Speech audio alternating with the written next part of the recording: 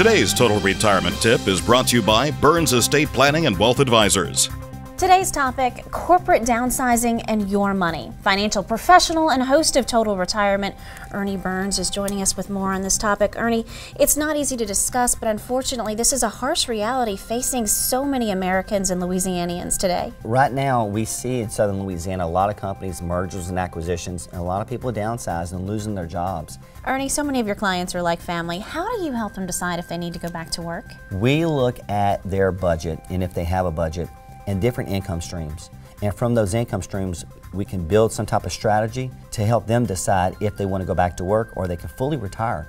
Ernie, let's talk about 401ks. If someone's been laid off or lost their job, do you leave it where it is or do you roll it over into an IRA? In most cases, it's better to roll a 401k over into an individual IRA because you have more investment choices. And with a market that's this volatile, it's better for you to have more control over your 401k in a self-directed IRA. Because at this time of your life, you're worried about conserving and preserving, not growth. It's not time to gamble. Not time to gamble.